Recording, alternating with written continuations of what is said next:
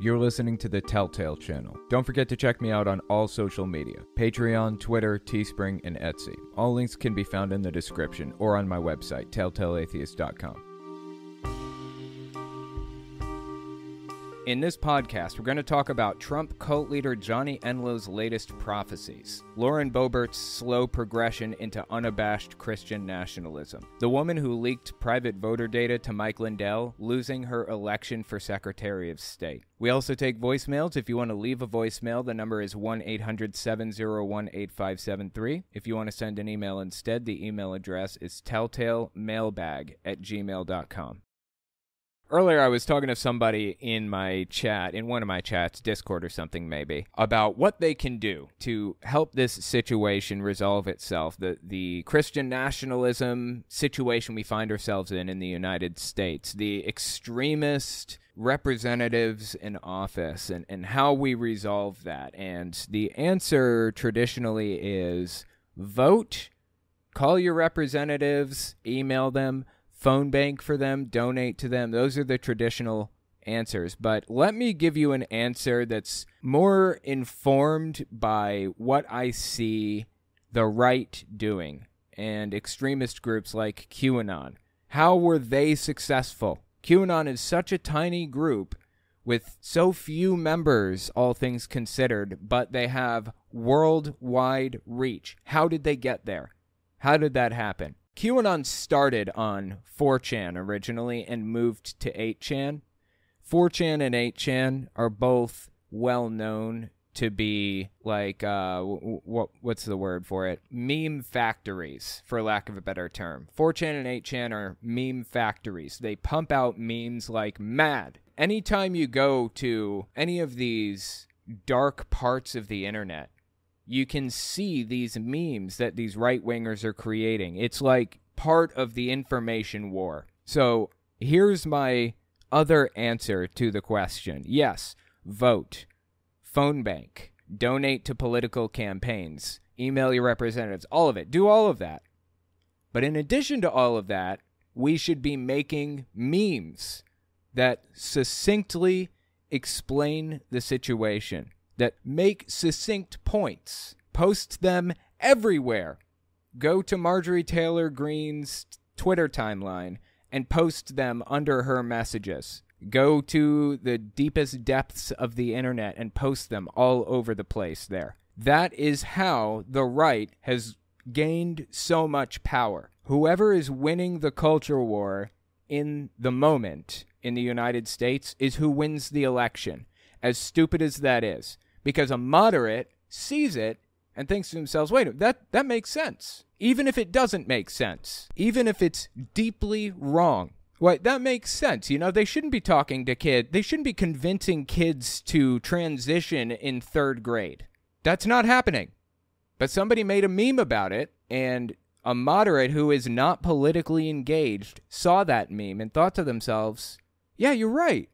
The left must be trying to do this, or they wouldn't be talking about it in the first place. There's a difference between offense and defense. If you're on the defense, if you're being accused of something as a public figure or on a mass scale, the left is being accused of trying to get 5-year-olds to transition to another gender. That's obviously not happening, but that's what they're accusing the left of, right? The left is on the defense now, and the only thing you can do is deny if it comes up and stay silent otherwise. That is how you deal with being on the defense as a public figure, generally speaking. We need to go on the offense, not be disingenuous, not lie, not twist the facts or be immoral or any of that stuff, but we need to be on the offense. We need to address this stuff and take the higher ground. Make memes.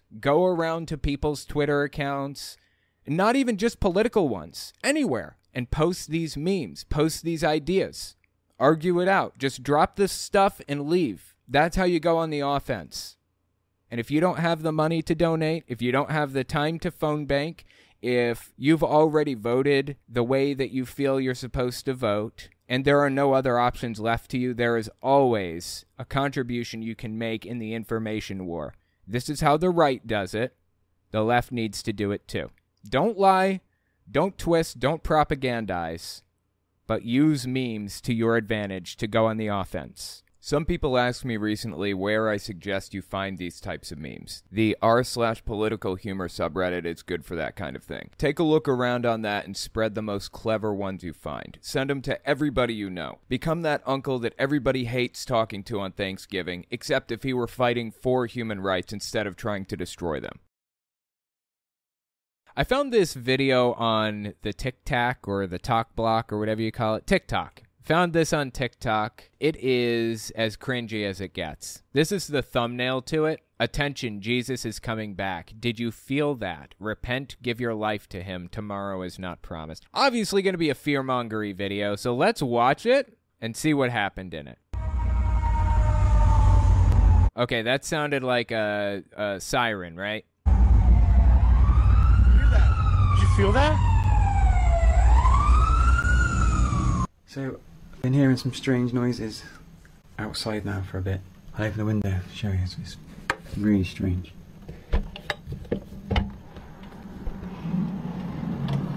I hear wind. And I hear what sounds like maybe a highway. Is he close to a highway? Listen. It sounded like a highway to me. Okay, that's weird because the first scene, she opens the window, right? And I hear nothing when she opens the window. And then there's a jump cut, and then I hear a noise. Weird, right? Not an animal, is it? Again, they're showing us a camera with no noise, and then a jump cut and some weird noise. Not an animal, is it? Okay, so they basically go through like 2 minutes of people talking about they hear things. Let me just jump to the point of the video. I think it's right about here. Let's listen to where the guy starts talking. One popular explanation for all of these strange sounds being heard around the world is some people believe they are angels. They are the 7 angels sounding the 7 trumpets, which is talked about in Revelation. Oh, what does this say? You may think some things in this video could never be true, but please read the biblical prophecy yourself in Revelation 8, 9, and 11. Now, before I tell you whether I believe these are the 7 angels, first, we need to know just what are these 7 trumpets. And I promise you this, it will scare some of you. It will scare some of you very greatly. So scary.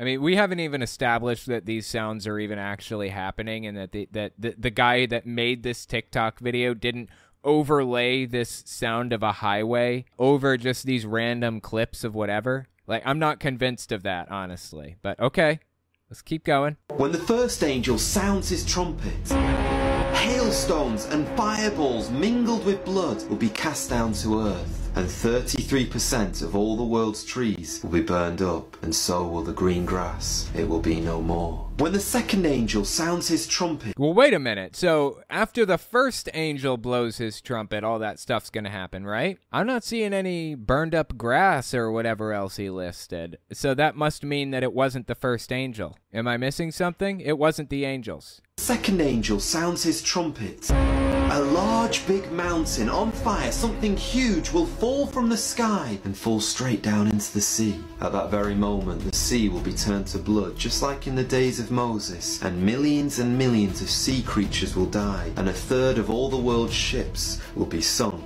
Now let me ask you a question. Does that sound like those strange sounds that we've been hearing very recently? This all sounds like complete nonsense to me, honestly. Well, before we make a clear decision, let's first consider this mind-blowing fact. I'm guessing he's gonna be a little fast and loose with the term fact. When the third angel sounds his trumpet, the Bible says a vast, huge star will come crashing down to the earth and will... Okay, well, that's not plausible at all. Stars are gigantic balls of burning gas billions of miles away, to quote the great philosopher Pumbaa from The Lion King. If a star got anywhere near the Earth, it would just incinerate it instantly. So, yeah, I'm not Not banking on that. Down to the earth and will pollute many of the waters of the earth. Many of the fresh water systems will taste bitter. What is the name of this star? It's called wormwood. But if you have a Ukrainian Bible in front of you, some translations of the Ukrainian Bible say this word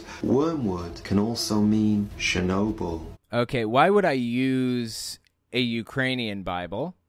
First of all. Second, is that even true?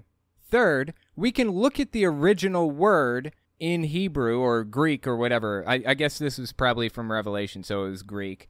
We can look at the original language and translate it directly. We don't need to look at this weird version of the Bible written by who? I don't know. In Ukrainian of all languages? Chernobyl. Isn't that interesting? Not really. It's bizarre that anybody is buying any of this stuff. This is like one of the top watched Christian videos on TikTok. Seriously. Isn't that interesting? Isn't that very interesting? And if you visit Chernobyl for any reason you decide to go there, if you stand in the town centre, there you will find the Chernobyl Star Memorial. What is the Chernobyl Star Memorial? Well, it's an angel blowing a trumpet. But we're going to come back to that in a moment. See, this is all faulty pattern recognition. Humans evolved to detect patterns in everything. There was a time in history when we were being hunted by predators. Evolutionarily, at one point in time, it was more advantageous to us to see a rustle in a bush and assume that it was something, some conscious thing out to get us, rather than what it most likely was, which is the wind. We are evolutionarily primed to see things that aren't there because it kept us safe. This is the difference between a false negative and a false positive. We can assume that there's something there, and we could be wrong, but we'll live to eat another day. Or we can assume there isn't anything there, a false negative, when there actually was, and then we're lunch. False negative versus false positive was the evolutionary incentive for us to assume that there's something around the corner waiting to eat us at any given moment. It led to a faulty pattern recognition system in our brains. We see something where there's nothing there. That is exactly what we're watching this guy with the gigantic, gorgeous face identify for us. But we're going to come back to that in a moment's time. When the fourth angel sounds his trumpet, the Bible says that a third of the light that is given out by the sun, the moon, and the stars will be darkened. Well, that's weird. God knew that the moon is not a light, didn't he? I mean, he created the thing. So why does the Bible say that the light of the moon is going to go dark? That's kind of strange for somebody that knew that the moon didn't have light, right? Is it just me? The moon and the stars will be darkened. It's almost as if God has said to the people, okay, for your whole life you've said, I choose darkness over the light of Christ. I choose my sin and to hide in the shadows over being in the light of God's word. If you want to live like that, fine, you can have darkness. And some Bible commentators believe that this particular judgment could be describing a nuclear winter, where literally millions and millions of... Did you notice what he said there? Listen to this again. And some Bible commentators believe... And some Bible commentators? Which Bible commentators? Can you give me their names? I've never heard of a single one. Who are you talking about? I've never heard anybody say something like that before. This is how people give themselves an air of credibility. They make up an idea, and then they pretend that people with legitimacy, people with degrees, people who know what they're talking about, agree with that idea that they just came up with. What was that again? Listen again. And some Bible commentators believe that this particular judgment could be describing a nuclear winter, where literally millions and millions of tons of soot have been emitted into the stratosphere that it's nearly impossible for direct sunlight to reach down to Earth. And things get colder, things get darker, crops begin to fail, and people find it very hard to survive. But over to you. What do you think? Do you think so far that these trumpets are sounding like the same sounds that people have been hearing around the world recently? Well, before I reveal to you my answer on all of this, first you must know this. The Bible says that just after the fourth trumpet sounds, an angel, or an eagle in other translations, will fly across the earth and say, these last four trumpets... Yeah, so it just gets cut off right there at the end. I don't know why he decided to cut it off. The answer, I watched part 2. The answer to the question is this, does he think this or whatever? He says no, he doesn't think this is the angel's trumpets. I don't know why he went through all of that, but this is one of the top Christian TikTok videos that I found. I was looking through and I found a whole bunch of Christian TikTok videos. This was at the top. Sadly, people believe this stuff. People bought it. And that brings us to our first voicemail. Listen to this. Hey, this is John from Missouri. Owen, I'd love to hear your take on end-time biblical prophecy. My dad's a big believer. He's as a justification for the Bible, and your thoughts would be well appreciated. Thank you so much. I love what you do. Yeah, I appreciate that. A lot of different denominations have different takes on biblical prophecy or end times prophecies. Jehovah's Witnesses have their own ideas about how it's going to play out, and I grew up with those ideas. I grew up believing Armageddon was going to take place any 5 minutes. And we had to have go bags and be ready for this, do Armageddon drills, the whole 9 yards. That's how Jehovah's Witnesses view this stuff. In fact, they actually held Armageddon drills. In fact, I have a video of a staged Armageddon drill at a Kingdom Hall. This is from 2015. Jehovah's Witnesses doing an Armageddon drill. Okay, first things first, guys. Are you okay? Everybody's okay? No injuries? Okay, I need everybody to try to stay calm. Let's remember our family drills. That was a really big earthquake, and more than likely, we're going to have some pretty severe aftershocks. So right now, what we need to do is I need to go turn off the gas to the house. I need everybody to go get their go bags. Cass, can you grab mine too? Because they're supposed to have go bags. There's even a company that sells Jehovah's Witness go bags. Great. Let's go grab those. Let's go get that done, and let's meet back here. Dan, the power's out. The light switch isn't even working. I'm trying to get a hold of Daddy, but I can't get a hold of him. Point is, every denomination has their own idea about end times conspiracies, and sadly, with a lot of these people, as I played earlier, there's a silver lining behind every mushroom cloud. With people like this. There is a large movement within Christianity that believes that Armageddon can't come until Israel exists again as a country. It's some Bible verse, something or other. Anyway. And then the United States set up Israel as a country again. A self-fulfilling prophecy. Unfortunately, part of that prophecy entails Israel being destroyed again. Like I said, there's a silver lining behind every mushroom cloud. I fear that there's going to be a self-fulfilling prophecy with nuclear weapons. Deeply disturbing stuff. Especially disturbing to know Christian nationalists are actively trying to take control of the U.S. government right now. Knowing what they believe about Armageddon scares me, man. Scares me. Hey, Owen, this guy from Illinois. I'm going to leave 2 messages. I want to separate it, so if you do decide to play them or listen to them, you don't have to break them up yourself. Okay, the first one's concerning that Alito, that ridiculous speech he made to, I think it was the Notre Dame alumni. And what a joke that was. We've got to get these Christian fundamentalists, we've got to get them outnumbered on the Supreme Court. It is absolutely ridiculous. It's just disgusting. Okay, I'm going to hang up. I'm going to give you another short snippet on something else.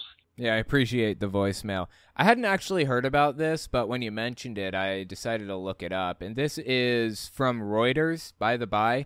Love Reuters. Fantastic news agency. Extremely trustworthy. It's a great company. If you ever want unbiased news, Reuters is as close as you will ever get to unbiased news. So let's check this out. The title is U.S. Supreme Court Justice Alito Mocks Foreign Critics of Abortion Ruling. This is released July 28th, 2022. Conservative U.S. Supreme Court Justice Samuel Alito has brushed off criticism from prominent figures around the world of last month's blockbuster ruling he authored that overturned Roe v. Wade, the landmark 1973 abortion rights decision. In his first public remarks since the decision, which has led to various conservative U.S. states imposing abortion bans, Alito dismissed criticism of the ruling, which has come from the likes of British Prime Minister Boris Johnson, French President Emmanuel Macron, and Canadian Prime Minister Justin Trudeau. Well, I'm glad that France, the UK, and Canada are standing up for us and speaking out about how absolutely deeply disturbing and ridiculous it is for them to have turned over Roe v. Wade. Not that it'll do any good, but still, I'm glad that someone is standing up for us.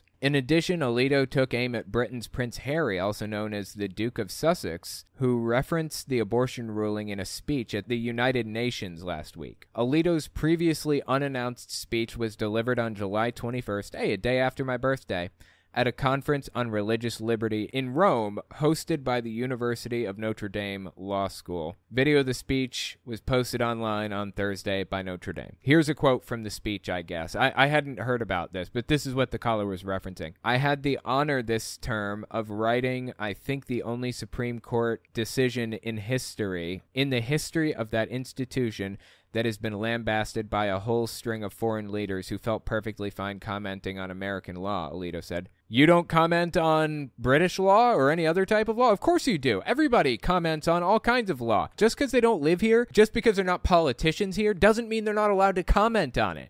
Where did this idea come from? I don't understand. I feel that, you know what, to be fair, I feel the same way on the other side. Just because I'm a man does not mean I'm not allowed to talk about abortion.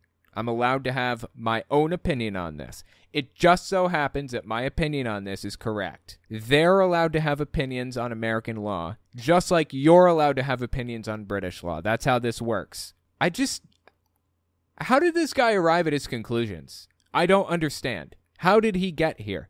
This is Supreme Court Justice, one of the most educated people in the country, especially on philosophy and law, and he's completely out of his head on Trumpism, on extremism. He's a cult member. How did he get here? Jesus Christ. You'd think that out of anybody, the Supreme Court justices would be the safest from being propagandized and brainwashed. But here we sit with propagandized, brainwashed Supreme Court members. Let's keep reading.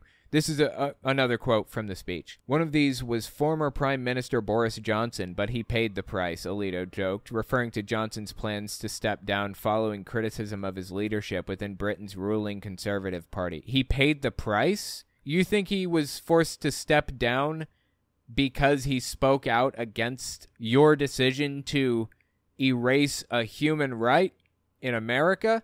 What kind of a delusional world does this dude live in? It's disgusting, man. What really wounded me was when the Duke of Sussex addressed the United Nations and seemed to compare the decision, whose name may not be spoken, with the Russian attack on Ukraine. I guess he's talking about Putin? Alito added in a sarcastic tone, referring to his ruling overturning the Roe decision that had legalized abortion nationwide in the U.S., and recognized a woman's constitutional right to terminate her pregnancy. I don't understand what he's even getting at here. Alito's references to the abortion ruling, which came during a speech about the importance of religious liberty, were met with laughter from the audience. Yeah, naturally. I mean, even if people generally didn't agree with him, the natural human reaction is to laugh, especially in a tense situation. So I wouldn't take the laughter as an indication that the audience agreed necessarily. Either way, what he did and what he's saying here is deeply unpopular with the American people. The majority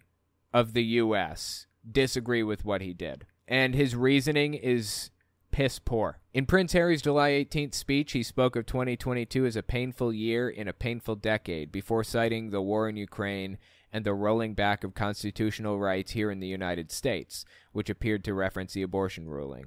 Johnson has called the ruling a big step backwards. Absolutely. Absolutely was. It was a massive step backwards. Macron said on the day of the decision that abortion was a fundamental right and that women's freedoms were compromised by the Supreme Court.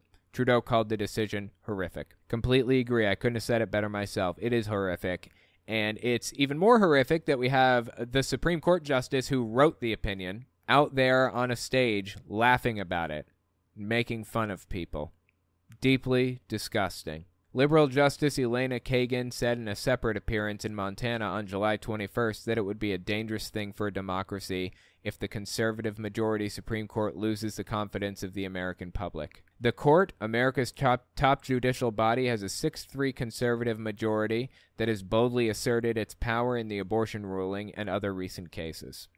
Opinion polls have shown a drop in public approval of the court in the wake of the abortion ruling, which capped its blockbuster term that ended last month. Sadly, I fear that we're going to see a little worse than the abortion ruling soon. I fear we're going to see the Supreme Court try to fully overturn democracy. Basically, I expect them to attempt to legalize the plots that Trump had set out, so that next time Trump tries to win the election that way, by cheating the way he did, it will actually work. I fear that that's next on the agenda for the Supreme Court. We'll see what happens. Honestly, the Kennedy decision by the Supreme Court, damn near as disturbing as Roe v. Wade. I don't know if it's just as disturbing. It's damn near as disturbing, though. They are erasing the separation between church and state with their decision on Kennedy. It's just one crack in the wall. One more. Do you think if you chose to, you'd start as a better urban prepper in comparison to someone who didn't grow up, JW? I'm not sure what you mean, but I am actually an urban prepper. I have a giant bucket of rice and a giant bucket of beans, like huge, like the kind of big that you have to carry it with 2 hands big, in my closet over there. I also have a winding radio and flashlight, water storage containers that stay good for 5 years, enough water to last me for 2 to 3 months, for just me, my wife, and my kid. It would last us for 2 to 3 months. The water would. Let's see. I've got lanterns. I've got a gas stove, and I have propane tanks. I'm a prepper, dude. After being in West Virginia and seeing all the shit going on there, yeah, I'm a prepper. I mean, I can only prep so much in New York City. Like, what am I even going to do here? Power lines are buried in Manhattan anyways, so I'm probably pretty safe from any natural disasters or anything, but it's still peace of mind knowing I have that stuff if I do need it. And I have board games here, too. I wouldn't be bored if, some crazy shit went down. That's for sure. Just for chuckles, let's watch this video. I'm not even going to give you any lead up to it. It's lost footage from the 90s, the 80s or 90s. That's all I'll tell you. Let's watch.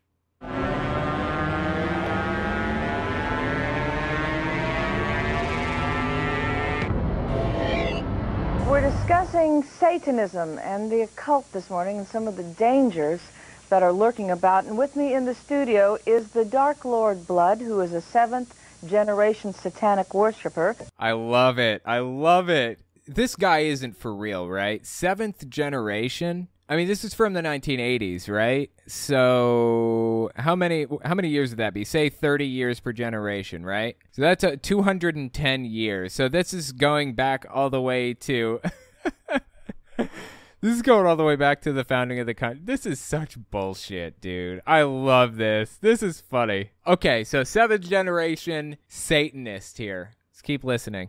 I mean, are all your friends Satanists? No, I don't have any friends, but my acquaintances are, yeah. Uh-huh. For the purposes of this study, we will focus on the number 666 and its use in the Universal Product Code. UPC codes. If you're unfamiliar, UPC codes, I know this because I was a software engineer and worked in this area for a while. They're barcodes, basically. So you got a barcode on the back here, right? On the back of this fun facts book. The UPC code is the number at the bottom of the barcode there. So on this one, it's like 9781095, so on and so forth. That's what that is. Most people don't realize that 80% of all toys on the market have occultic influence, and these are the most popular. It says here that it actually makes the wings move, so let me look at that. Isn't that amazing? It's occultic. And do you remember those verses in the book of Revelation about the flying beast with the riders on them? This could actually be taken from Revelations. Sure, it looks... Honestly, This is no different than what we're seeing today. To be perfectly honest with you, a lot of this stuff is still happening right now. I dealt with a boy, to abbreviate it, who wanted to kill me.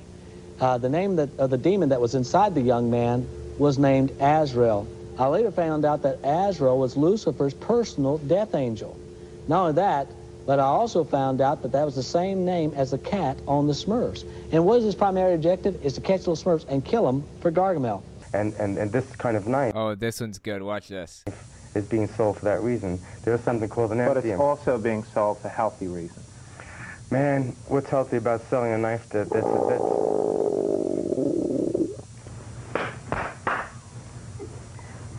Vicky. Oh my God, dude. The guy growled at him and he clapped. Oh, that's terrible. Oh my God, is that cringy? It does not get cringier than this. It does not get cringier. It doesn't. I've seen a lot of cringe in my life, especially in recent years since doing YouTube. That's rough, man.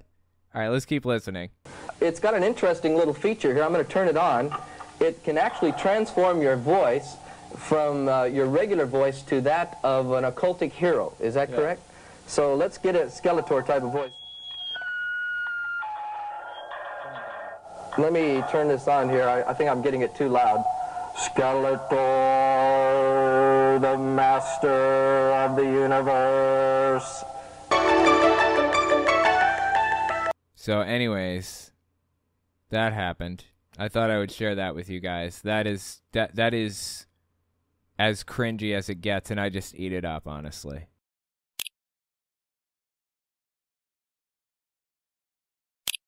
Next, we're going to talk about Trump cult leader Johnny Enlow's latest prophecies. Give us 30 seconds, and we'll be right back.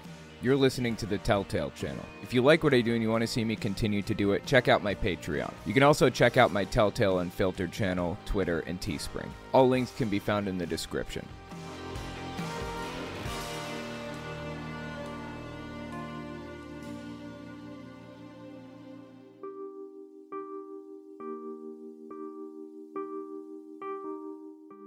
This is Johnny Enlow, and he's an extremely influential evangelical pastor. Some may even consider him one of the leaders of the Trump cult.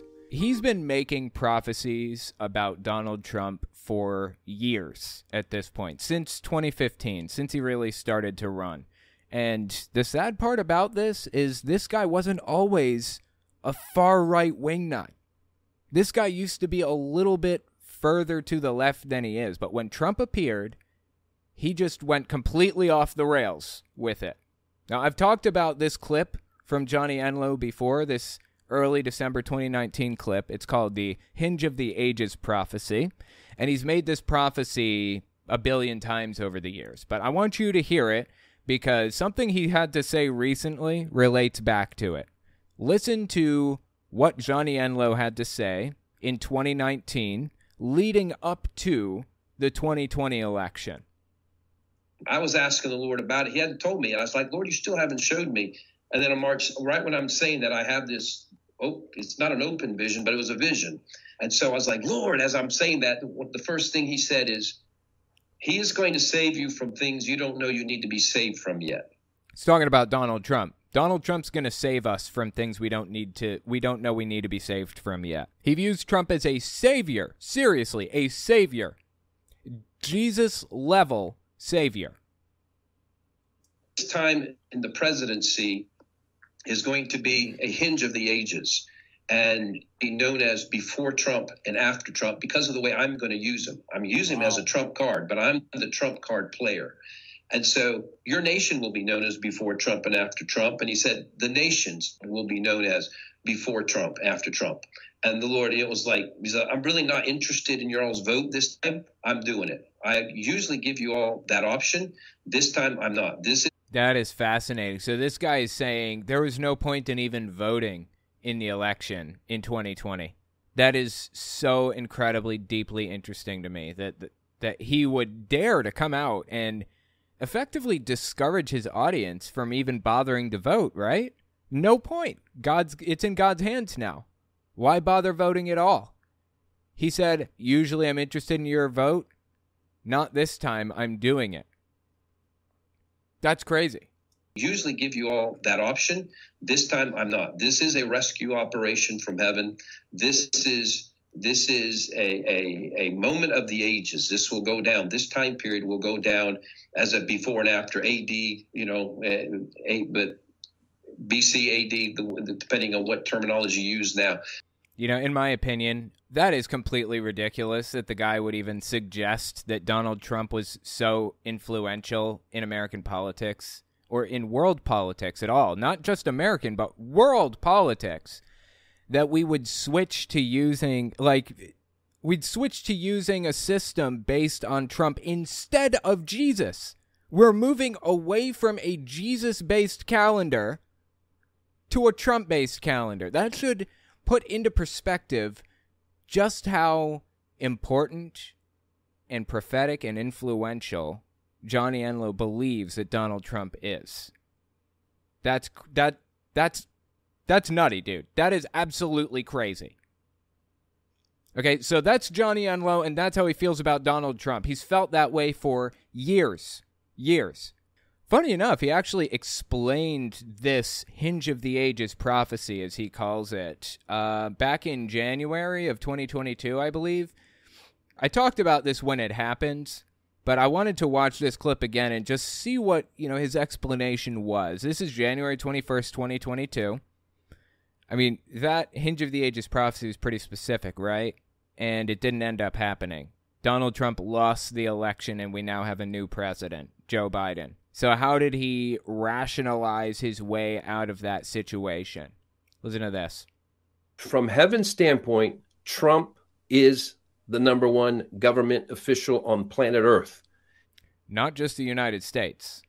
Planet Earth. He is the president, not just of the United States. He is God's president for Earth at this time.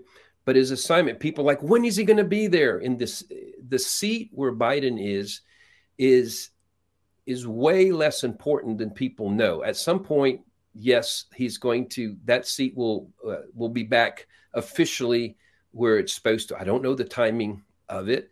I had no idea of the full picture, the full range of everything that needed to be corrected and brought into alignment with the kingdom of God. When I was getting the original prophetic words on it, my initial stuff is the world will be known as before and after Trump when he comes in.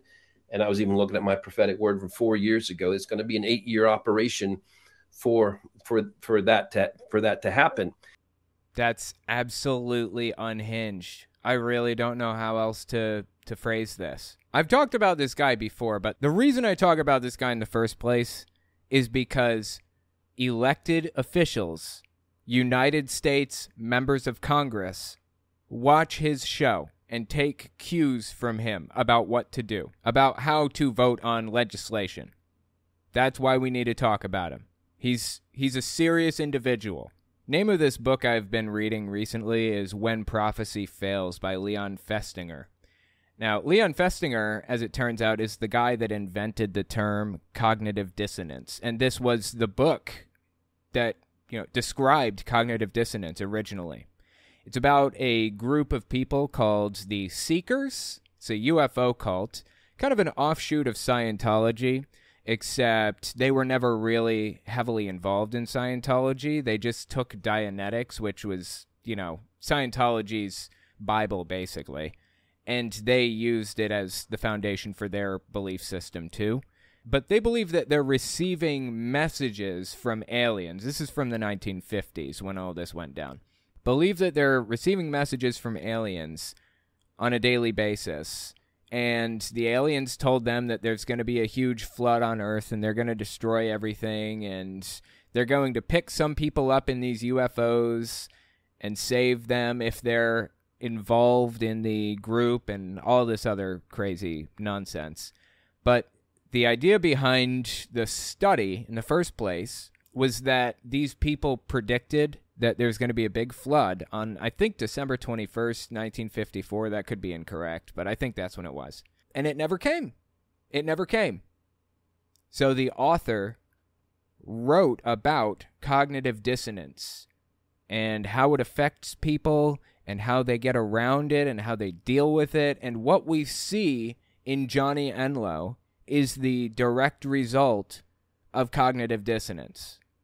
Cognitive dissonance is like a stressful state of mind that's induced by an incongruity between a belief you hold and reality. And there are a number of ways to alleviate that uncomfortability that results from reality and your beliefs not intertwining correctly.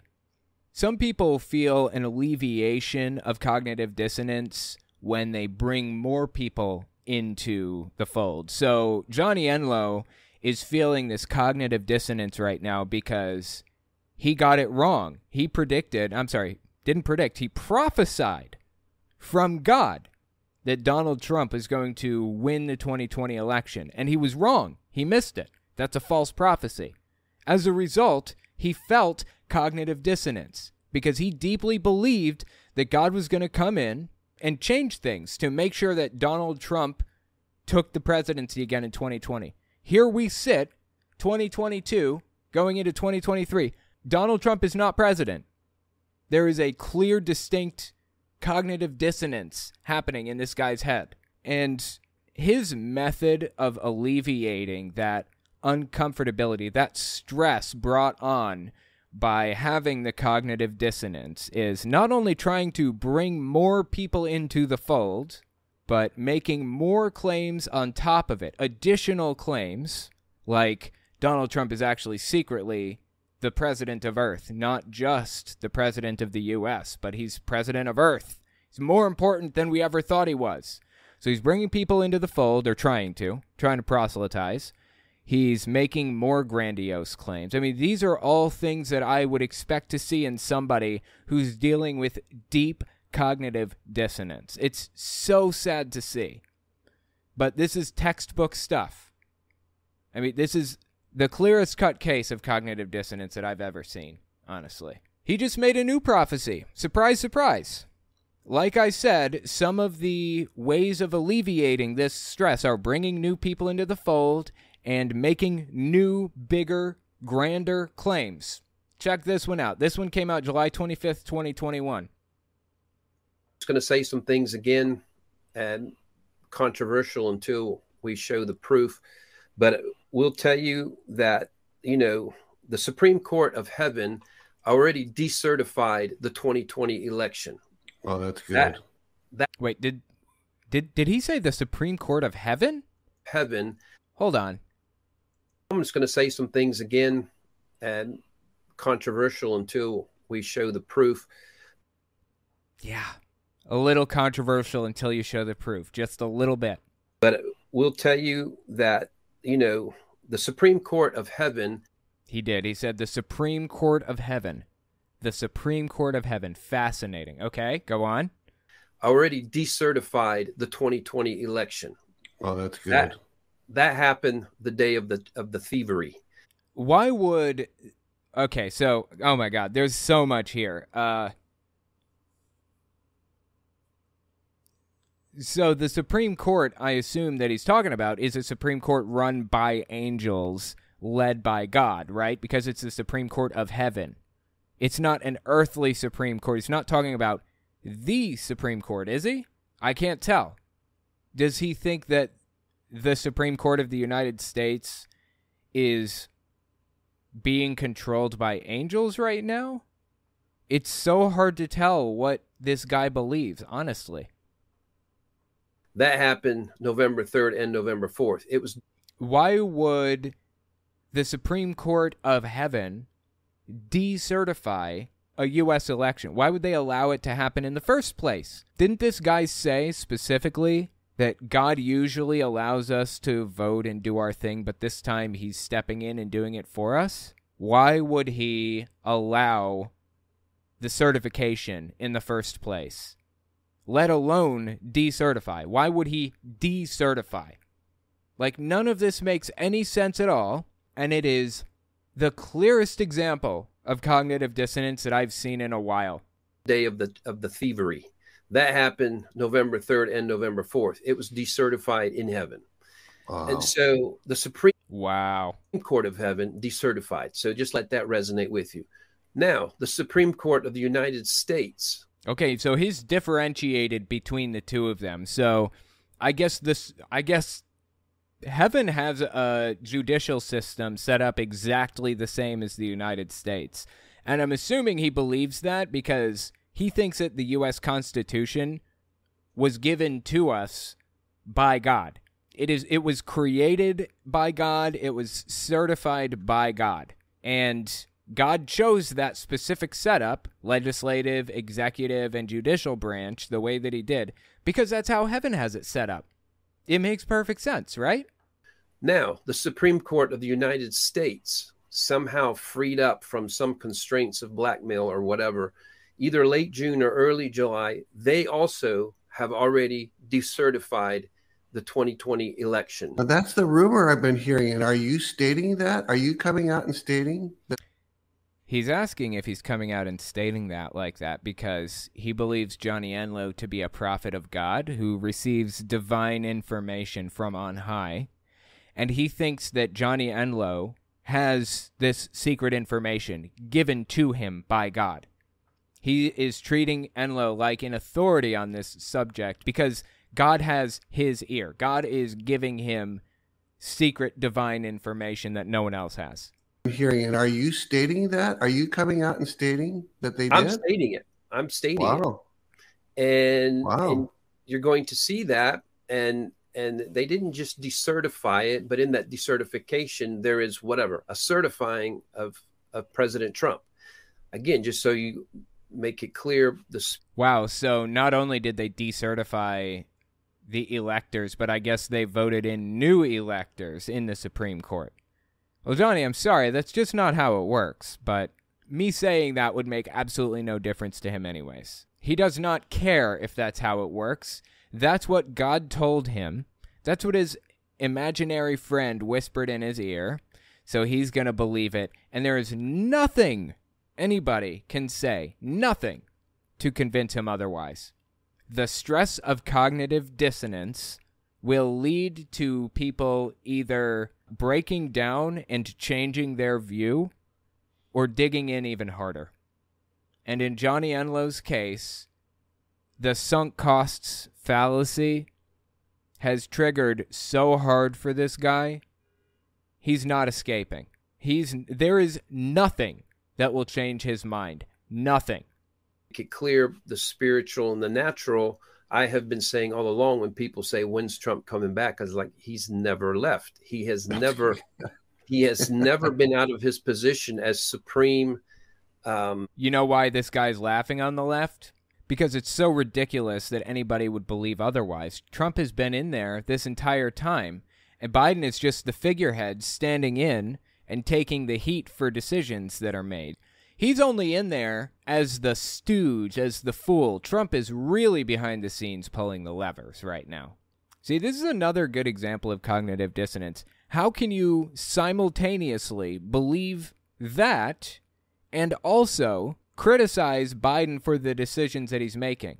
In their mind, Biden isn't making decisions, right? Mutually exclusive, simultaneous beliefs is what we're watching right now. You can't believe the things that they believe simultaneously, but they do anyways, because there's already a cognitive dissonance in their head, a separation, an incongruity between what they believe and reality. So they're trying to twist things around any way they possibly can to alleviate that stress, to make it go away, even if it means creating more cognitive dissonance. He has never been out of his position as supreme governmental leader on the planet. He has not left it. He's not been. There's some other ones working closely with him, but he is number one, has been number one, and he's been that for years. Can I state it another way? When prophets were saying there was going to be a red wave and he was going to win by a landslide in 2020, are you stating that? Yeah, that obviously did not happen, like at all. Prophets did make that claim. There's going to be a red wave. Whole bunch of people are going to vote Republican, way more than you would expect, and Trump is going to win the election in 2020. That's what they said. Didn't happen. That makes them false prophets. That that he not only won by a landslide, he never left office. Having won, he's now starting his other term, if you would put it that way. He won by a landslide. 2018 was a landslide, the midterms as well. Oh, that's interesting. 2018 was a landslide, the midterms. No, it wasn't. Republicans lost the House of Representatives in that election. I think they kept the Senate narrowly, didn't they? Republicans held the Senate in 2018, but Democrats took the House of Representatives, I believe. Point is, there was not a red wave in 2018. There was actually a blue wave in 2018. But, you know, facts don't matter because we're in cognitive dissonance mode now. He won by a landslide. 2018 was a landslide. No. The midterms as well. It was another theft, another fraudulent election. Weird. Why didn't Trump complain about it at the time then? Why didn't he make a huge deal out of it like he did the 2020 election if there was election fraud? Like, none of this makes any sense whatsoever. Again, prophets paid the price for saying there's a red wave in 2018. That'll be proven too. The proof of that will come back. So all of those who attacked the prophets for not getting it right on the 2018 red wave, just remember who you were and who you attacked, and be prepared to, just do the correct, right thing and say you're sorry. Well, the problem here is all of the evidence contradicts what Johnny Enlow says and believes. All the evidence debunks what this guy believes. But that cognitive dissonance is in his head, and he absolutely must justify his belief. He must stick to it anyways. And he must drag more people in with him because it alleviates that stress that's induced by the cognitive dissonance in the first place. That is not even close to the only time that he's called Trump president of Earth, though. He's been saying something similar for a while now. This one's late January 2021, so right after Biden was inaugurated, Enlow comes out and he says this. So there's all these dimensions the Lord is coming to affect and change right now. And President Trump still has a very active, viable role in that, and he will still step in on the playing field itself. He's even under the playing field. Believe me, God is doing things with him, and I won't go into it more than that. No, please, go into it. I would love to hear more about this. These are all justifications to alleviate that stress. He's not a passive player. He is recognized from heaven. He is recognized as the primary government leader on planet Earth. People need to know that. And how does Johnny Enlow know that? He knows that because God told him. He claims that God is delivering this secret information to him, and you must believe him. If you don't believe him, you're going to hell. Seriously, no joke. We'll watch that clip in a second. Keep listening. From heaven, President Trump is recognized as the primary government leader on planet Earth. This is one of many examples of Johnny Enlow describing the Trump test. This one's from early June 2021, so about 6 months after the last clip we watched. Even if you think you have 100% devotion to God, it's going to cost you. And this is a key time. Once we establish what a key time in history this is a line in the sand. This Trump test, it's been clearer than ever. People I've been on their programs and stuff, and who's being advanced and blessed, and ministries that are advancing and blessing, and who I see an increased anointing, and who are seeing more. They're seeing more favor. They're seeing more revelatory. Are people who didn't back off Trump. The Trump test. If you believe in Trump as the savior, as the new leader, as having the anointing of God, you will be blessed. If you don't believe in Trump as the new leader or whatever within Christianity, you may not make it to heaven. That's what I'm hearing from this guy. Not only is he determined to bring in new believers, not only is he determined to prophesy new things, adding new claims on top of what he already got wrong, but he's determined to tell you if you don't believe the same way that I do, you might not make it into heaven. That is absolutely unhinged. Absolutely unhinged. I feel for this guy, honestly. I feel for him. I don't believe that this is a bad person. I think that he has been suckered into believing something that is completely ridiculous from the ground up. And that cognitive dissonance got its hooks in him, and he has no option but to try to alleviate that stress until his brain is finally willing to accept that it was a lie all along. So he's dealing with the cognitive dissonance to the best of his ability, and sadly, he's failing. If you disagree with my assessment on this or anything else, let me know in the comments section or on Twitter @TelltaleAtheist. Next, we're going to talk about Lauren Boebert's slow progression into unabashed Christian nationalism. Give us 30 seconds, and we'll be right back. You're listening to the Telltale channel. If you like what I do and you want to see me continue to do it, check out my Patreon. You can also check out my Telltale Unfiltered channel, Twitter, and Teespring. All links can be found in the description.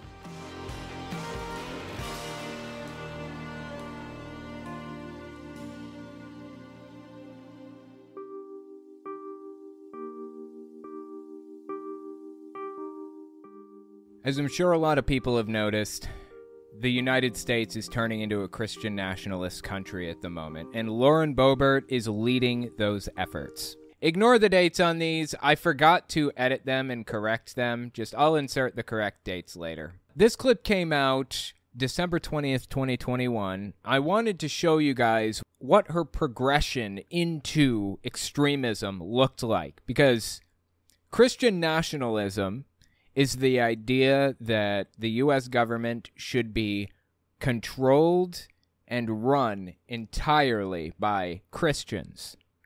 It should be a Christian state, and Jews and non-Christians of any sort, Muslims, atheists, whatever, shouldn't live here. Now, it varies from Christian nationalist to Christian nationalist how you would deal with such a problem. For example, in the 1930s and the 1940s in Germany, it started out with them putting them in ghettos, putting Jews in ghettos. They didn't want them, well, actually, it started out with them removing Jews from government. They didn't want Jews involved in government at all. As time went on, they banned them from living in nice parts of town or certain specific parts of town.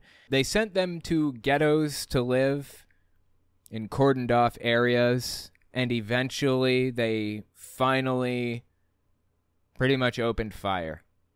This is the start of that process. Lauren Boebert wants to create a Christian nationalist state where Jews and atheists and Muslims and non-Christians of all sorts are not welcome in government. This is the start. This is exactly how it started during Hitler's regime. Not being hyperbolic, I'm just showing you the comparison here, okay? Christian nationalists have different ideas about how you deal with non-Christians to varying degrees of severity. Some think you should deport them. Some think you should take them to work camps. Some think you should just take them out entirely. But none of it is pretty, and none of it respects human rights. So, with that being said, let's look at this clip. This actually came out December 20th, 2021. This was the way that she's talking about Christianity before Christian nationalism was fully embraced by the Republican Party as it is now. I want to show you guys the progression from extremist to Christian nationalist, an entirely new level. Check this clip out. This is her appearance at TP USA. So now I'm going to ask you today, we have thousands of people in this room. What are you doing with your God-given authority? What are you doing where he's positioned you? What are you speaking? What is the love that you are showing people? You have the answers on the inside of you. And I am tired of having godless people who hate America run this country. Okay, Democrats, which is who she's talking about, are not godless by default, and they do not hate America. In fact, I don't think there's one single U.S. representative in the House or Senate that is openly atheist. I can't think of one. I don't believe that there are any. They are all religious to some degree. But when she says godless, what she actually means is not her specific brand of extremist Christian. That's what she means. So Muslims, Jewish people, atheists, or just standard non-denominational, mild, vanilla Christians, Methodists, Lutherans, Catholics, none of them represent her brand of Christianity, and as such, shouldn't be in government in her eyes. Country, the most exceptional country this world has ever known. And it is time we take our positions. We have God's grace. We have His empowerment, His ability, His influence. He has positioned you in a sphere of people that need to hear what you have to say. I didn't come here today to tell you how great I am and oh, how hard I had it and oh my goodness, I took a shot and did something. No, I came here to tell you that each and every one of us are called. We are not perfect, but no one's looking for perfect. The perfect has already come. So she's talking to a Christian extremist audience and encouraging them to run for government to unseat non-Christians, or not just non-Christians, but people who aren't her brand of extremist. That's what she's doing. But this is fairly vanilla, all things considered. Like, we've been hearing this kind of rhetoric for a while, right? This isn't really new. I mean, it's disturbing that they're using this kind of language in the first place, but we've been hearing this for a little while. That one was December 2021, right? This one is actually from September 2021. Listen to this. This was her appearance at a church. See Biden address the nation and the world and shows more contempt and aggravation and aggression towards unvaccinated Americans than he has terrorists. They're the same thing. There is no difference. Unvaccinated. That's probably not fair. You know, some people aren't vaccinated and maybe they hadn't gotten around to it at this time. Biden was not treating them like terrorists. He was just encouraging people to get vaccinated. And if you didn't want to get vaccinated, that's fine. That's fine. You just have to take a weekly COVID test at most private workplaces. That was mandated by most companies, or many companies anyways. You don't want to get vaccinated? Fine. Get tested every week. Not a big deal. That's not being treated like a terrorist. But FYI, there is a disproportionate number of terrorists who are unvaccinated. I think that's kind of weird. Just saying. We have a problem, and that's why I have articles of impeachment to impeach Joe Biden, Kamala Harris. We cannot take another 3 years of this poor, failed leadership. You know, at this point, it had only been 8 months when she did this. Biden had only been in office for 8 months. And things were honestly at that time going reasonably well, not bad. The point here is that she went to a church and held a public event there to try to encourage people to vote more, get more politically involved. Just keep listening. It gets even worse than this. We are sons and daughters of revolutionaries. They went to battle for a lot less. That is an open call for violence in my mind. I don't know why she's not in jail for that, honestly. They took a stand for a lot less. And it's time we get involved. I need you involved at every local level. I need you speaking up. I need the world to hear your voice. You know the Word of God, and you know that there is power in your words. There you go. She's desperately trying to get religious zealots into public office. She didn't openly say, I am a Christian nationalist, but what she's doing is pushing people toward Christian nationalism. What she's doing by going to these church events, by saying the things that she said at TPUSA, it's all an attempt to get people to be more radical. It's an attempt to get religious people to kick less religious people out of government and replace them. This one was June 29th, 2022. This is Lauren Boebert pulling the mask off, basically. Listen to this one. The reason we had so many overreaching regulations in our nation is because the church complied. The church is supposed to direct the government. The government is not supposed to direct the church. That is not how our founding fathers intended it. And I'm tired of this separation of church and state junk that's not in the Constitution. It was in a stinking letter, and it means nothing like what they say it does. Actually, it is the first sentence in the Constitution. It's called the Establishment Clause. It is, in fact, in the Constitution. It is the First Amendment. But, you know, this is all an attempt to slowly but gradually move us into a Christian nationalist state. This is what the goal was from the start. And I guess she saw her opportunity and took it.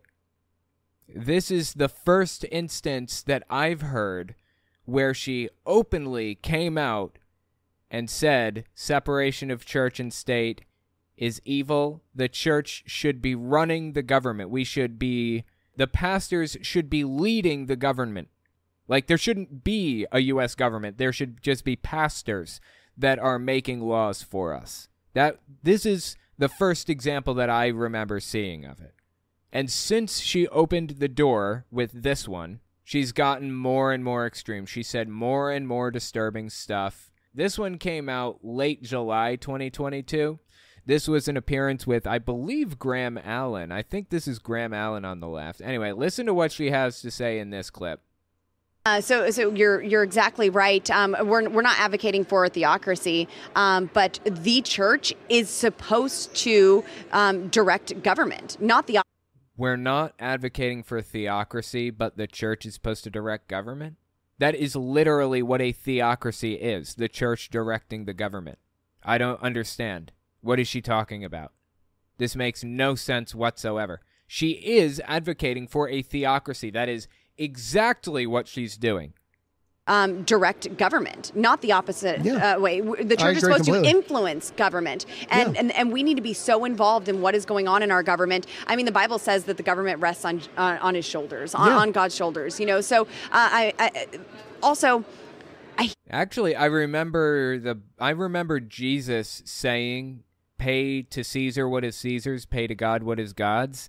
Basically, stay out of government. Just stay out of government and serve God with your whole heart, mind, soul, body, strength, and whatever else you've got in you.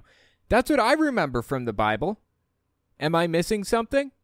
Is she selectively picking out verses that would benefit her personally? Because that's what it seems like to me. So, I hate that they say that this is in the Constitution. Oh. Well, and that's read the dang Constitution. It's not in there. It's a letter. What she's talking about is a letter between Thomas Jefferson and Danbury Baptist Church. Thomas Jefferson specifically laid out exactly how he wanted the government to run. Okay, let me tell you what the situation was. There was a church that was running a town in Connecticut. The church controlled the government there and called the shots. It was a state church. And Thomas Jefferson wrote a letter to another church who's complaining about it. And he said, yeah, I agree that should not be the case. We shouldn't have a state religion at all. It would be unconstitutional because the Constitution says the government shall not establish a state religion, basically. It's the First Amendment, first fucking sentence. And Thomas Jefferson said, you're absolutely right, Danbury Baptist Church. This is not right. And eventually the Supreme Court decided you can't have a state religion. Agreed with Thomas Jefferson's letter. removed the Calvinist denomination from power in the state of Connecticut at the time. That's what it's all about. That's what she's talking about. It was a letter between Thomas Jefferson and Danbury Baptist Church explaining exactly what the intent of the Constitution was when it said the U.S. government, or the government will not establish a state religion, basically. And here she is discounting it, saying it was in a letter, it's not in the Constitution. I get completely ignoring the fact that it's the first sentence in the Constitution. Keep listening to what she had to say to Graham Allen here. Constitution. It's not absolutely. in there. It's a letter. But the church is supposed to direct government, not the opposite way. The church is supposed to influence government. And we need to be so involved in what is going on in our government. I mean, the Bible says that the government rests on his shoulders, on God's shoulders. Well, what I'm seeing now with moral issues like Roe v. Wade and things like that, the church is now copying government talking points in saying, well, actually, that's a political issue. So you know, we can't talk about those things. What church? Which church are you talking about? Which church said that? I haven't heard that from a single church. This is the strategy. This is what they do. This is called weasel words. People like Graham Allen and Lauren Boebert and others will say things like, they are out to get you. They're trying to teach gender ideology to your 5-year-old.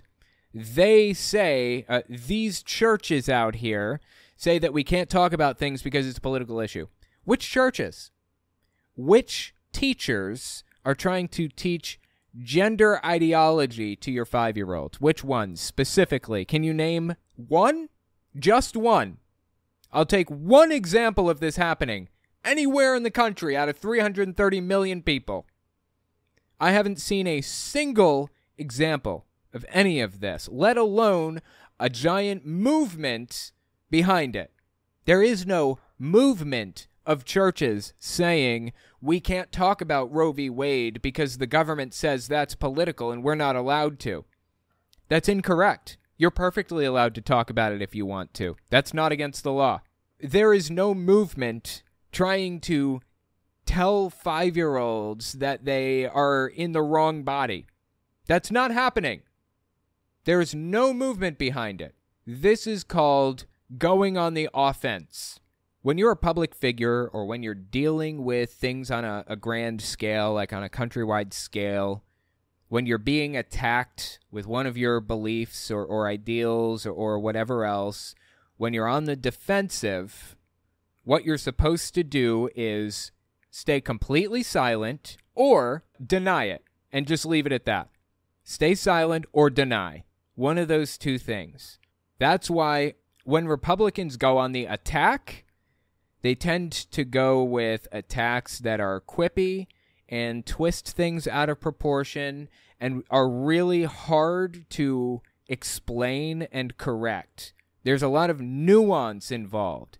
So, for example, like Jon Stewart recently tried to get a bill passed that would pay for veterans' health care who got sick from standing near burn pits when they were overseas. Pretty straightforward act, right? Give like $800 billion or, I don't know, $800 million or something to veterans who need health care because they got cancer from standing around burn pits.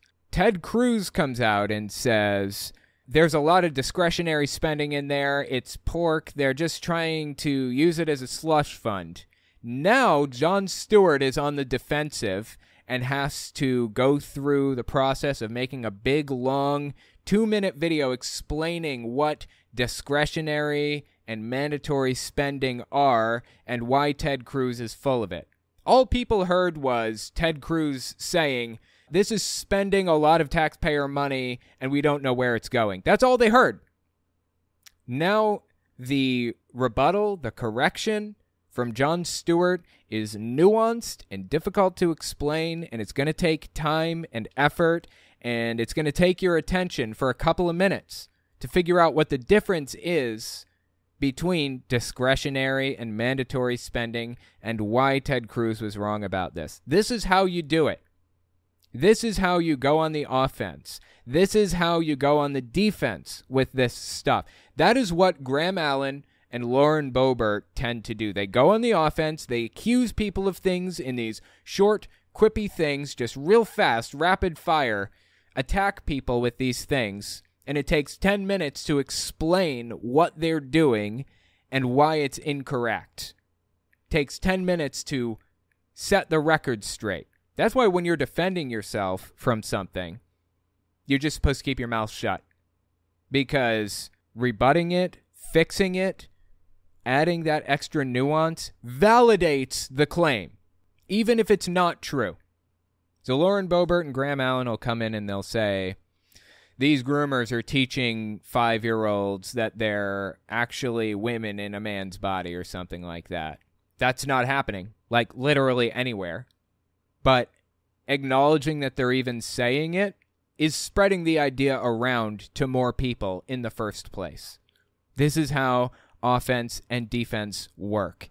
The Democratic Party is constantly on the defense, constantly in these culture war issues.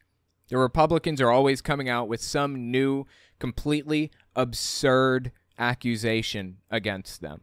The Democratic Party needs to start going on the offense in these culture war issues and pointing out how absolutely disturbing and disgusting the behavior is of some of these Republicans. Anyway, let's keep listening to Boebert. Now copying government talking points and saying, well, actually, that's a political issue. Yeah, and this is another perfect example, what we just listened to with Graham Allen and Lauren Boebert. Which churches are saying that? This is them going on the offense, making things up, pretending that there are churches out there who are afraid to speak up because it gets people fired up and upset and angry and makes them feel persecuted. This is all part of the culture war BS.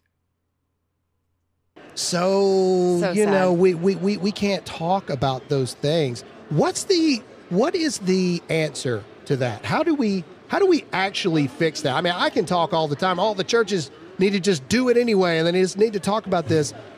This isn't a problem. This is a non-existent problem. There are no churches out there who want to say something about Roe v. Wade, but they're too afraid because they think the government will come after them. This isn't happening.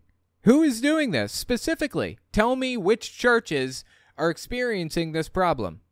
It's not against the law for them to do, for one thing, and for another, there is no evidence that any churches are keeping their mouths shut about government issues. Why would they? From a political standpoint, I mean, what can actually be done to fix this? Yeah, well, in churches, it's legal to actually have voter registration. You can have voter registration in your church. Really? Yes, you can. And that's not saying vote for this candidate, vote for this party. You're simply registering somebody to vote.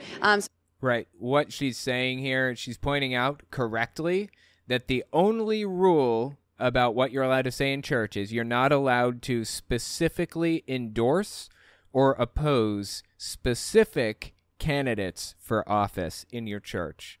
You can put out voter registration cards. You can tell them to vote your conscience, vote your Bible, and you can talk about all the culture war issues you want in church, effectively guaranteeing that they will vote for the candidate you want them to vote for. There is no law that's preventing churches from making their congregation vote the way they want them to. It is the thinnest veneer of protection between separation of church and state. And Republicans aren't even happy with the thinnest veneer. They want to start punching holes in it anyway, which is exactly what they're doing. Registering somebody to vote. So, I mean, that's something that's really easy to do. But also, I mean, we have to speak truth. We have to speak the word. And it's okay to tell people to vote your Bible. Yeah. You know, you don't have to name a person. You know, who stands. That is literally the only rule. You can't name a person by name. That's it.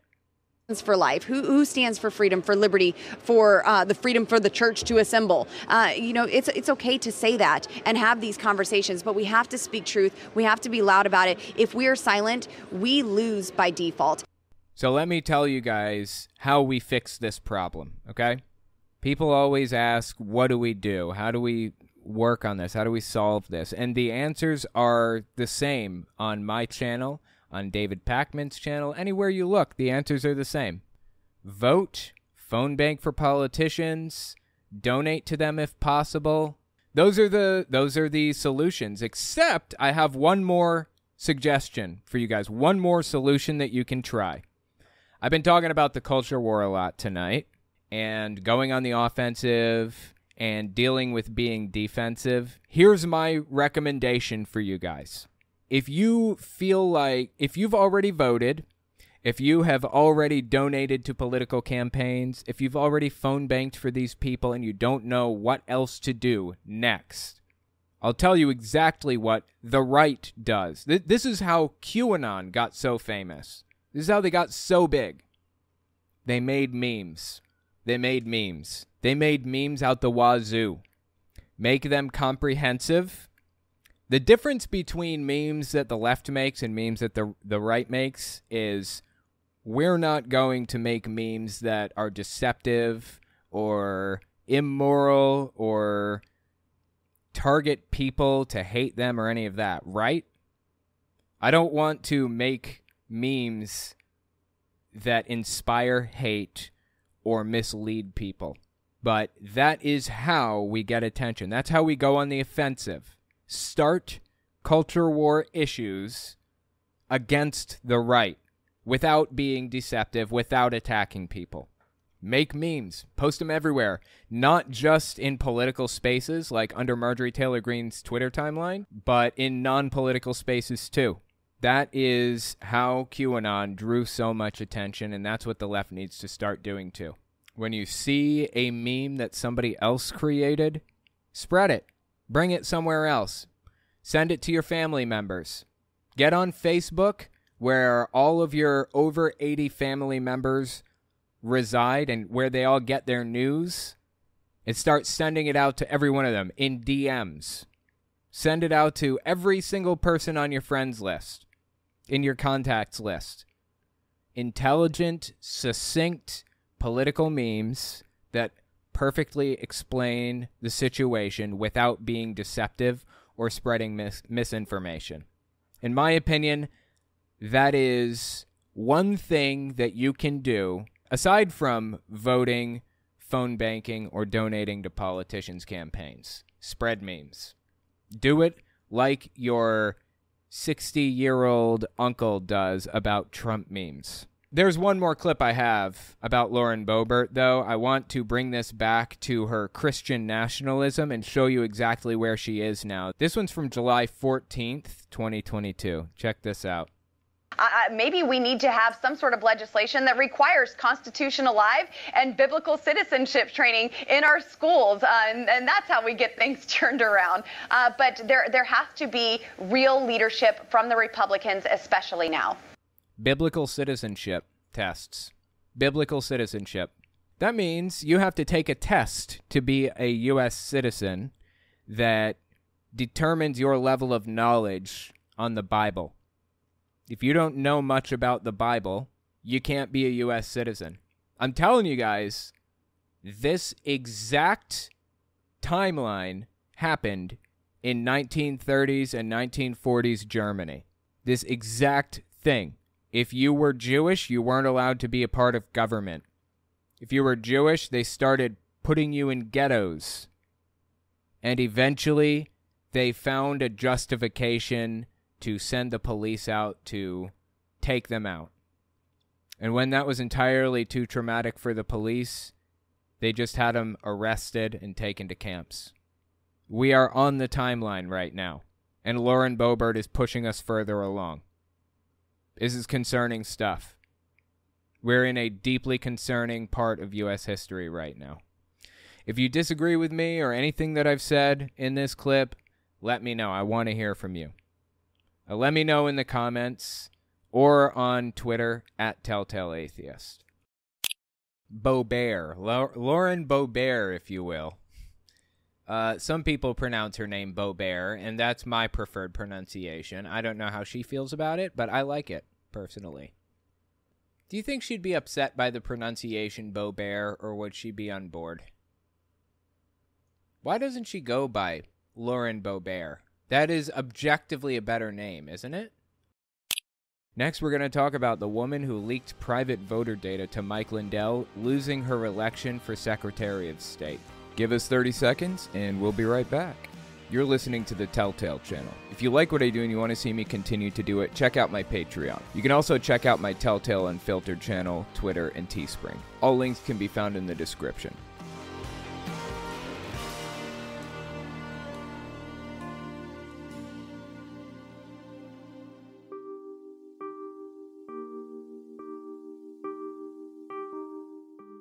I'm sure we all know exactly who Mike Lindell is, but just in case somebody's watching this 5 years in the future, let me give you guys a little primer on the bizarre things that he's had to say recently, because somebody extremely relevant in the Trump world and in the Lindell world just got in a lot of trouble.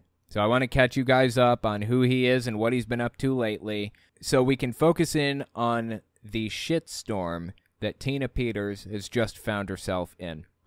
This is Mike Lindell from early February 2022, coming completely off the rails because Fox News stopped showing his nonsensical fraud claims.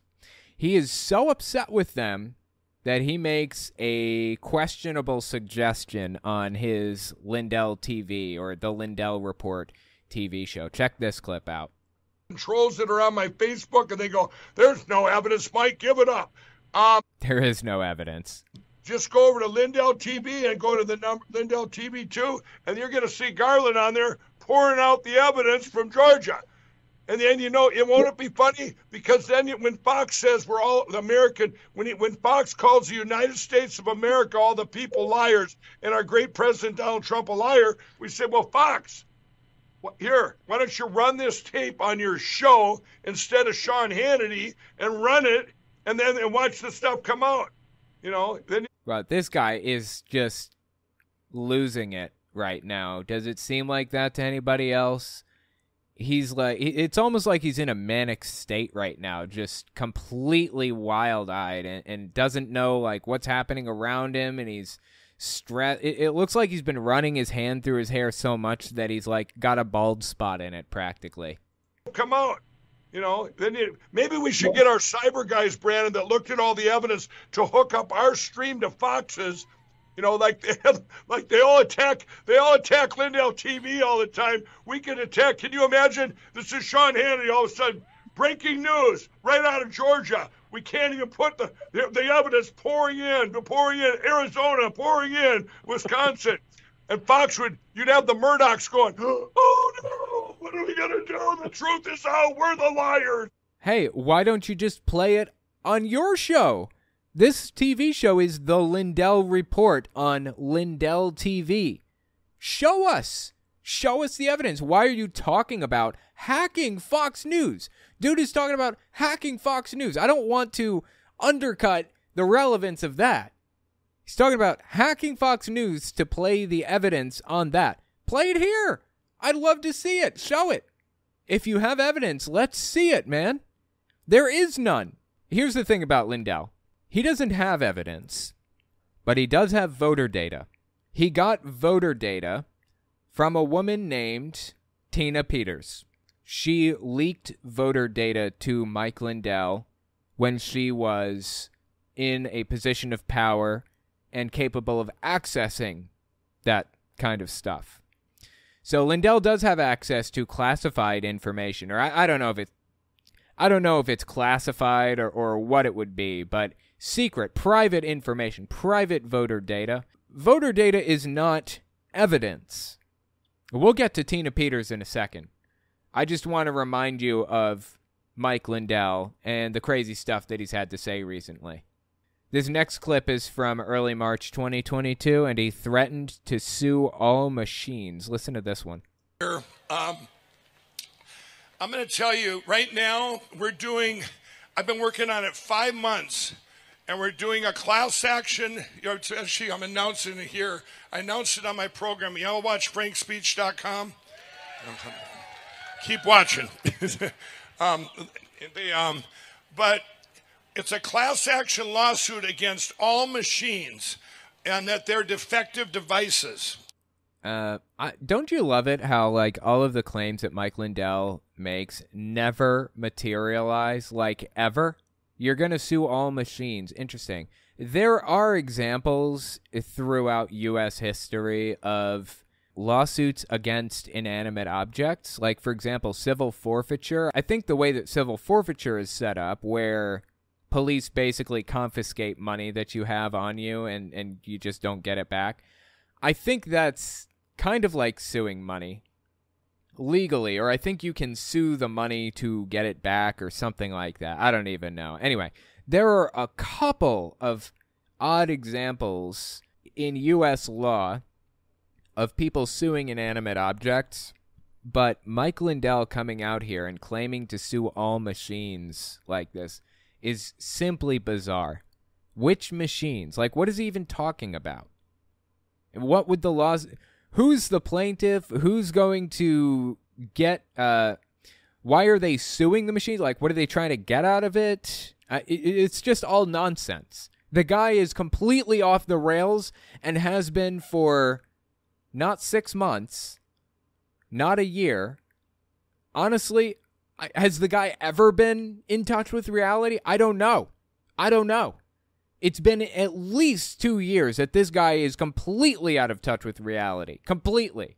And that brings us neatly to Tina Peters. As I mentioned earlier, Tina Peters, the person on the right, she went on Steve Bannon's show, which, by the way, is also on Lindell TV. Tina Peters was, I don't remember, is Secretary of State maybe? I'm not sure what her position was, but she had access to private voter data, and she leaked that private voter data to Mike Lindell. And she went to jail for it. She got charged with felonies, to my knowledge. She went on Steve Bannon's show here to talk about the terrible experience that she had being persecuted for leaking private voter data to a nutcase. Listen to what she had to say about what it was like being persecuted for doing such a thing, mid-March 2022. Country.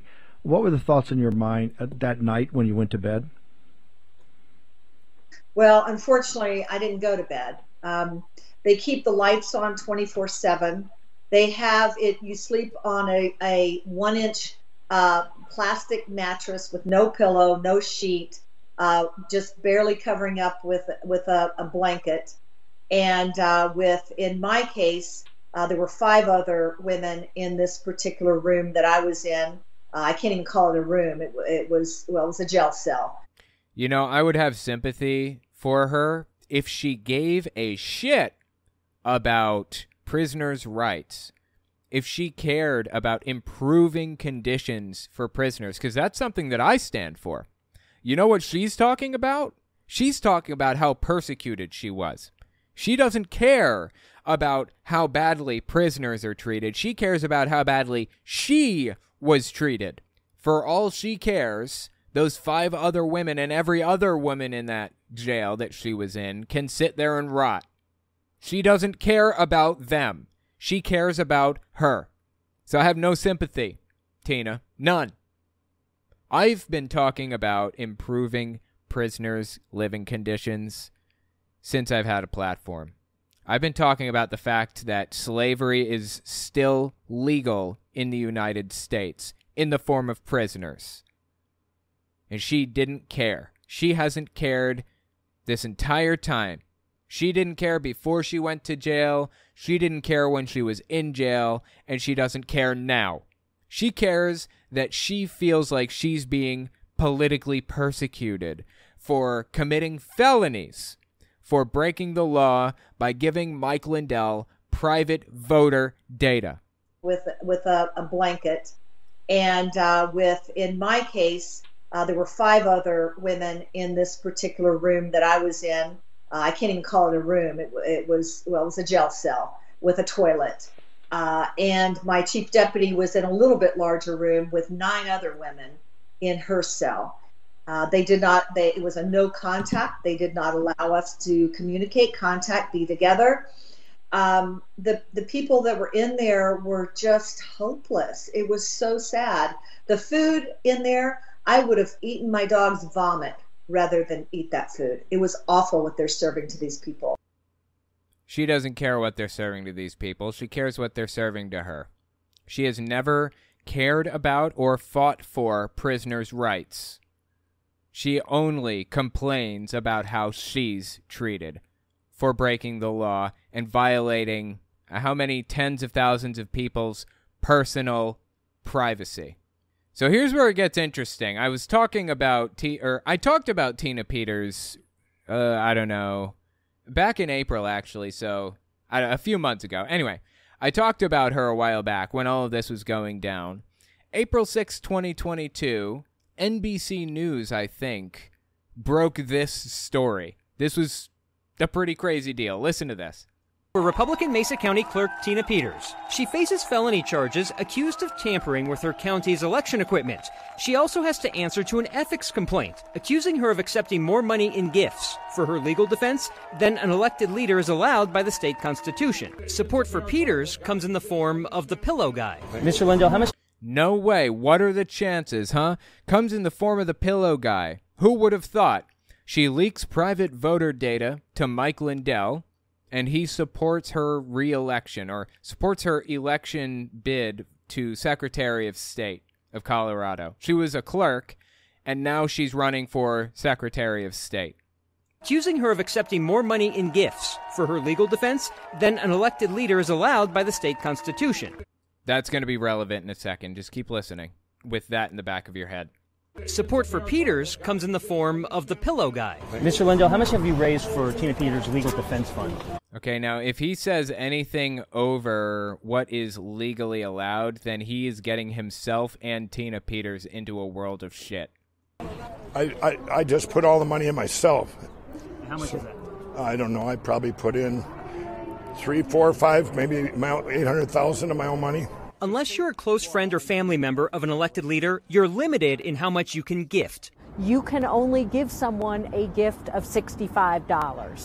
Uh-oh. Oh, boy. Mike Lindell just dug a hole for himself and for Tina Peters. This is not good. Oh, my God. Actually, it's good for us. I'm glad that Mike Lindell was dumb enough to say something like that to a reporter without talking to a lawyer or thinking first, so that we have all of this on record and can charge Tina Peters, or at least sue her for an ethics violation at the very least.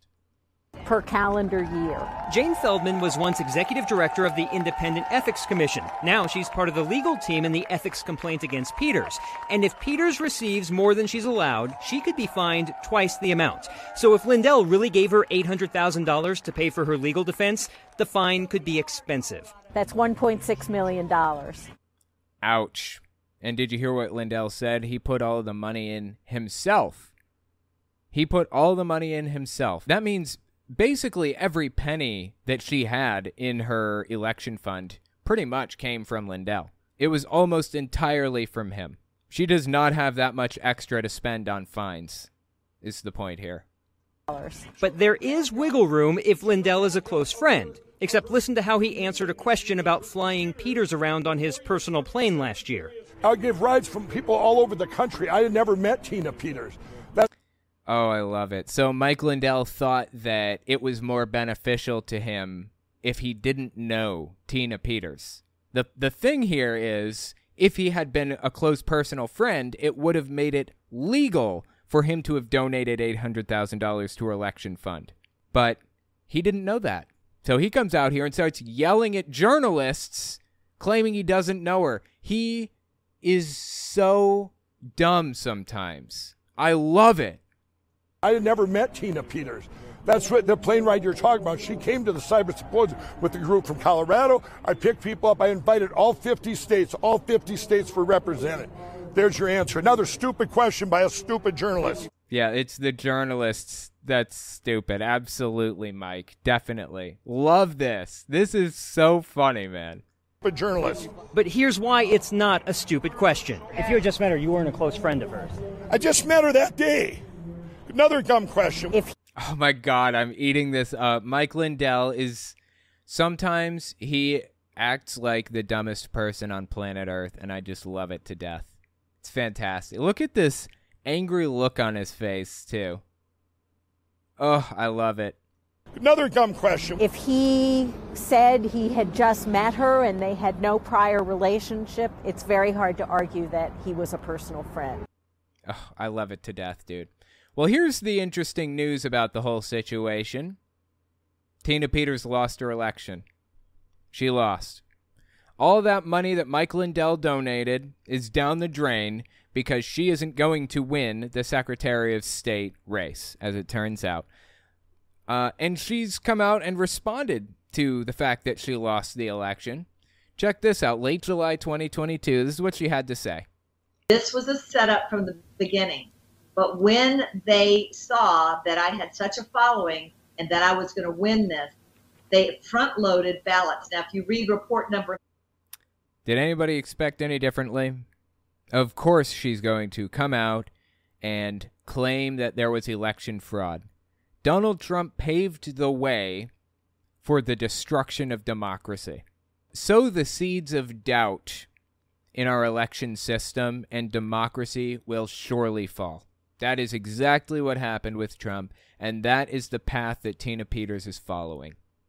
And she knows this. You can't tell me she doesn't know she's destroying democracy by falsely claiming that they cheated in the election. She's even making up a method of cheating.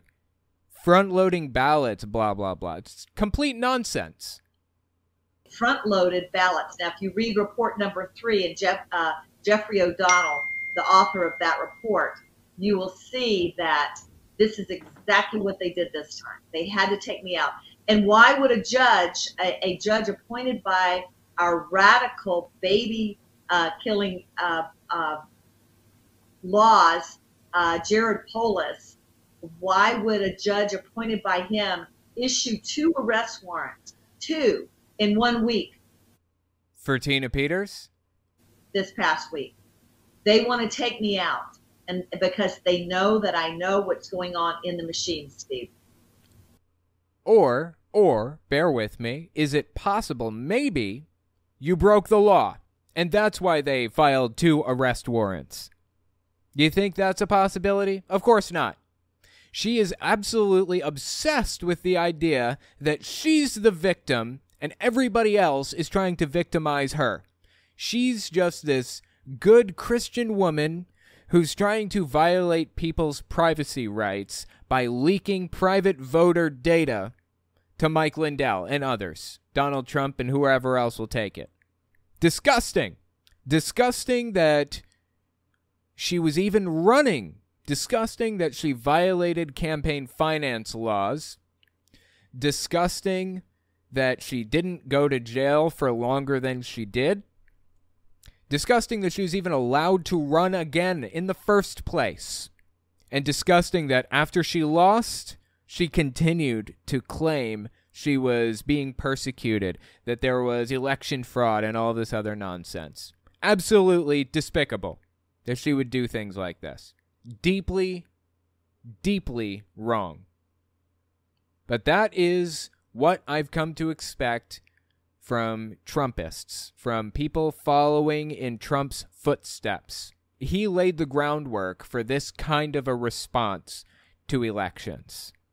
We're going to be dealing with Republicans claiming election fraud every time they lose an election for the next 50 years probably because of Donald Trump.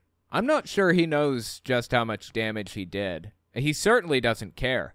He set out to do it. I don't believe for a second that he cares that he did immeasurable damage to U.S. democracy.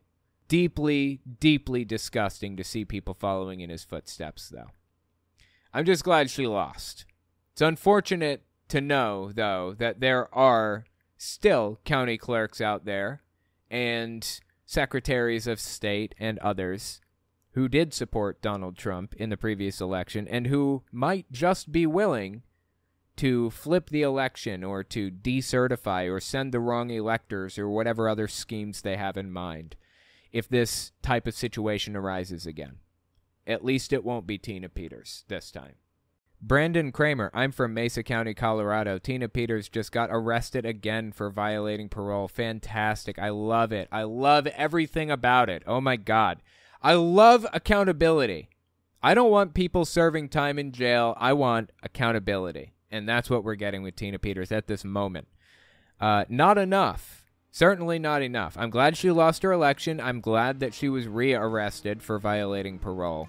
We need more accountability nationwide, not just with Tina Peters, with everybody who's violating the law. Everybody who's being immoral. Be fantastic. If you disagree with my assessment, let me know in the comments or on Twitter @TelltaleAtheist. Thank you guys for coming and giving this a listen, and I will talk to you next week. If you like what I do and you want to see me continue to do it, you can support me in a few ways. First, there's Patreon. That's probably the best way. But if you want to get something back for your support, you can check out my Teespring. I sell all kinds of shirts and coffee cups and stuff on there. You can also check out my other channels. I have a Telltale Unfiltered YouTube channel where I go through long-form videos like Kent Hovind's seminar series, Jehovah's Witnesses TV show, and televangelists prophesying about politics. And finally, you can check out my social media. If you have a question for me, the best way to ask it is to tweet it at me. I'm on there all the time, so check it out. All links are in the description as always. Anyways, that's all I've got for you. Thanks for listening.